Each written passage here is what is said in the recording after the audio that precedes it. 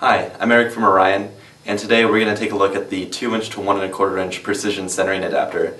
This is a replacement 2" to 1 1/4 inch adapter that uses a helical compression mechanism inside of it, whereas a standard 2" to 1 1/4 inch adapter would use a thumb screw to hold the eyepiece in place. This can push it to the side and doesn't keep it very centered, whereas something like this has a compression ring in the center that surrounds the eyepiece and holds it in place in the center.